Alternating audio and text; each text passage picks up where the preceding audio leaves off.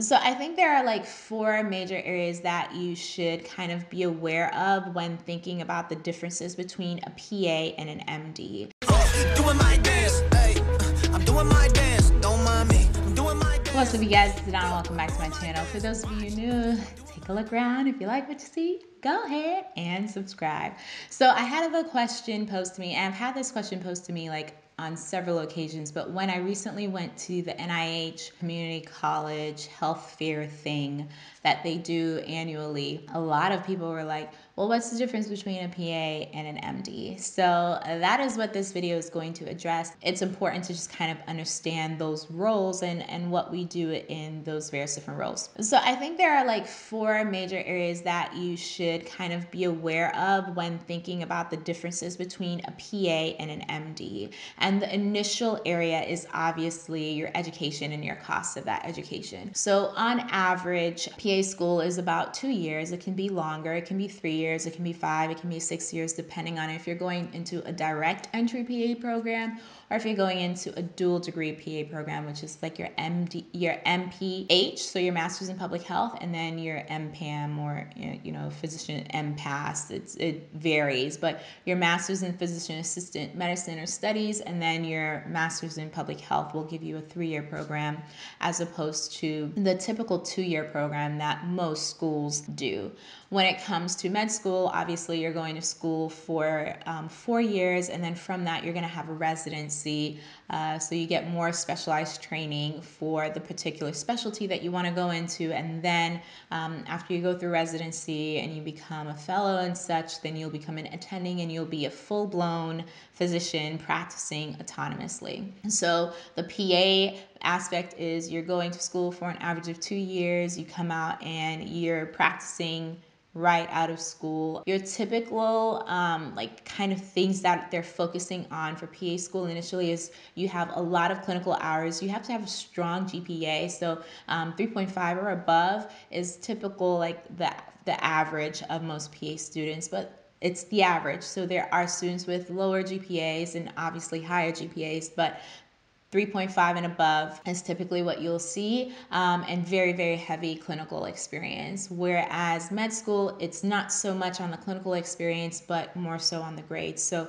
you're gonna have like an average of like 3.7 as your GPA, your overall GPA, and like maybe like a 3.6 for your science GPA. So those are like the key differences with respect to your initial education. Now the cost of that education is also different in that as PAs, you will, when you're going into PA school, which is grad school, you're going to pay on average anywhere from a range of like $50,000 to about $110,000 for the 2-year degree, and that obviously varies from in-state to out-of-state.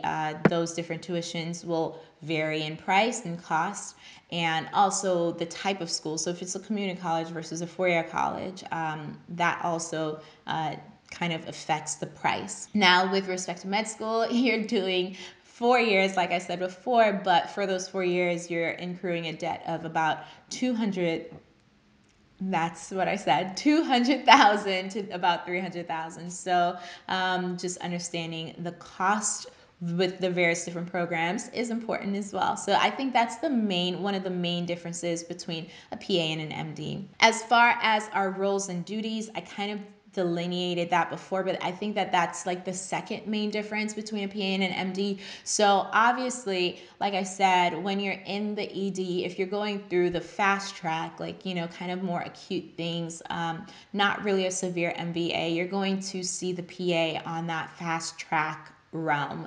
There's usually 1 PA or 2 PAs and a physician, or 1 PA and a physician. So you'll see them on that fast track. But things like, CVAs or subarachnoid hemorrhages or PEs, although they may come into the fast track, if they if it's like a high suspicion that this is something like super nefarious, then you'll go to main side, and that's where you will see you'll see like some PAs are over on main side as well. You'll see the residents, but you'll mainly see physicians over there. So the physician is the one that's taking on the more like harder cases, I guess you could say. And I mean, it's no slight to the PA profession. I know there are lots of PAs that feel like, hey, I can manage this, I can handle that, and that's absolutely like true that some of them can, but typically the harder the case, the physician is the one who's handling that. Also, when you're coming to like another specialty in terms of surgery, PAs do not perform surgery, they assist in surgery. So although we can do like simple lac repairs and things of that nature, suturing, INDing, and we gain those skills in PA school. When it comes to being a surgical PA, be it a general surgery PA or one of the other subspecialties like neurology or vascular, you're not performing the surgery. You're not the one directing the show in this. You are assisting in that, and so that is another like major importance and difference with respect to the PA and the MD profession. I think another difference that a lot of people kind of take into consideration as well is compensation. So obviously, as PAs, like your general starting salary is about $100,000 and up. So I've seen PAs that make $200,000 and a little bit more, and they are like the anomaly, or sometimes they're just like working their behinds off, and that's okay. So there is an option to make more money in the profession depending on how hard you want to work. But as an MD, you're making anywhere from $200,000 and up initially in your starting role. And I did a video on the various different salaries for these PAs. And so if you want to see like the jobs that make more money, if that's the thing that you're interested in, then you should kind of just look in my search bar and type that in. But obviously, different specialties give you more money, be it for the PA profession or the MD profession, but physicians do make more money than PAs. I mean, and they deserve to. They've gone to school longer, they've had more training, and so it is what it is. I think like the last major difference between a PA and an MD is the flexibility and the autonomy. So as PAs in many states, we still are working in collaboration with our attending physician, and you will have a delegation agreement with them. And so there is like a supervisory role that the physician pays. Now they're not like hovering over your back making sure that you check all these boxes, obviously, but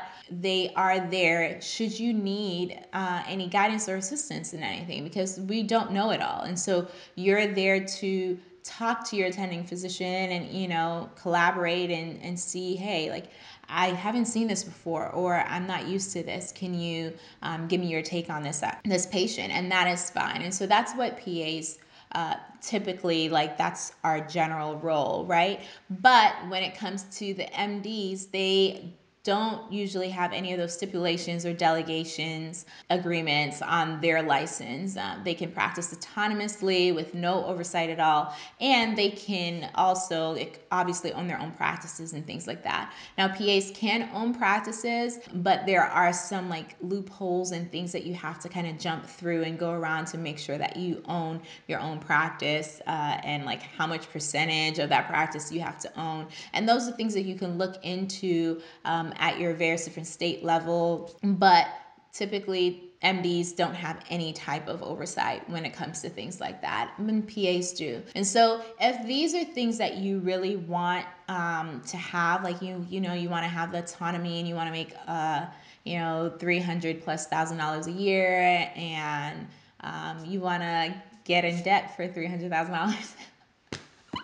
No, but I mean, these are the various different things that I've talked about. Then, it's important to understand, like, okay, well, maybe I want to be a physician as opposed to a PA.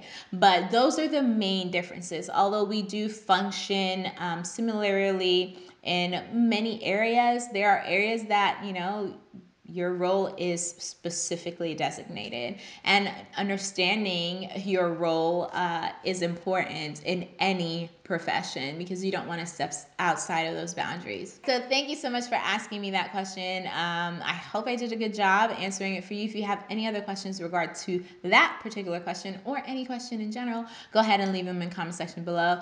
Thank you guys so much for watching. Follow me on Instagram at AdannaThePA, and I will talk to you guys next time.